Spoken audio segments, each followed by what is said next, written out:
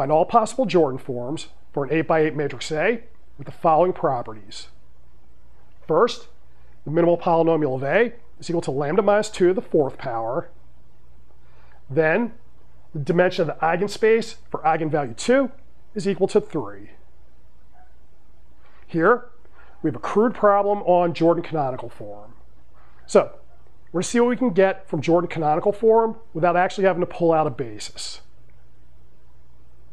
Now, first step, look at nilpotent Jordan blocks. So here we're going to have square matrices, k by k, zeros everywhere except for the diagonal above the main diagonal where we have ones. Two properties worth noting. First, the minimal polynomial of n is going to be equal to the characteristic polynomial, which is lambda to the kth power. So you should check that. If we take our matrix, raise it to the kth power, we get 0, and we won't get it for any smaller exponent. Now, in some sense, these nilpotent Jordan blocks are going to be the opposite of diagonal matrices. So if we take the minimal polynomial of a diagonal matrix, it's going to factor into distinct linear factors. So if I go from the characteristic polynomial to the minimal polynomial, we drop all the exponents down to 1. Also, we have the dimension of the eigenspace for eigenvalue 0 is equal to 1. There, we're going to have our eigenspace is spanned by the vector 1 and then all zeros. The way we'll use this, well, if we're keeping track of how many Jordan blocks we have, we need only count up the dimension of all the eigenspaces, since each block has only one dimension of eigenvectors. From there, we have the general Jordan block. So we'll have a square matrix, eigenvalues down the main diagonal, ones above the main diagonal, and zeros everywhere else. If you note, if I subtract off the eigenvalues from the main diagonal, we have a nilpotent Jordan block, and then our previous two results apply. So here we'll have the minimal polynomial is equal to the characteristic polynomial. Okay, in this case, it'll be lambda minus 2 to the kth power.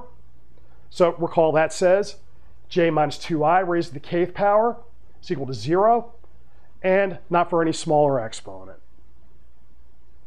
Then we'll also have the dimension of the eigenspace for eigenvalue 2 is equal to 1. So we have this correspondence between dimension of the eigenspace for eigenvalue 2 and the number of Jordan blocks using 2 as the diagonal entry. Now, for the general Jordan canonical form, a few things we go through. So we're going to have Jordan blocks down the main diagonal, zeros everywhere else. First consideration, when we take our characteristic polynomial and factor, are all the roots in our field of interest. So if we're over the real numbers, that's something to worry about. If we're over the complex numbers, we can always use Jordan canonical form.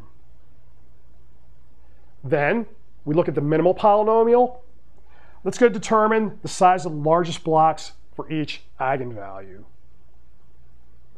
Finally, if we want to get a handle on the number of blocks that we use, take a look at the dimensions of the eigenspaces. So the total number of blocks used is going to be the sum of the dimension of the eigenspaces for each eigenvalue. Okay, the number of blocks we use for each eigenvalue is just the dimension of the corresponding eigenspace.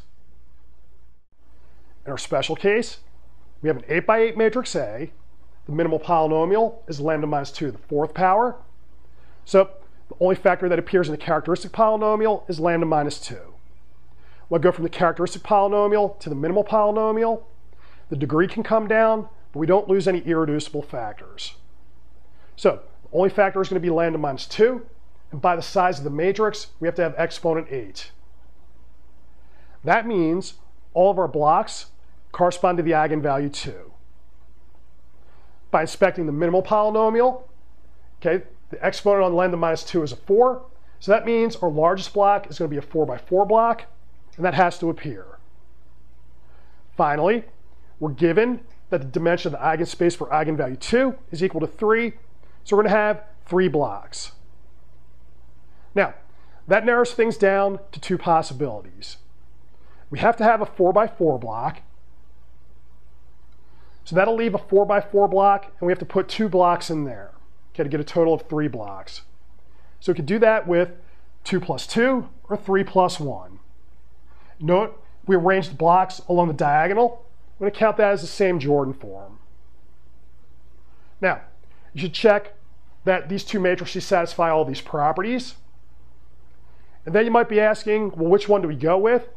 We would need more information for that, and that would require having a specific matrix, and then you'd have to work with the null spaces and bases.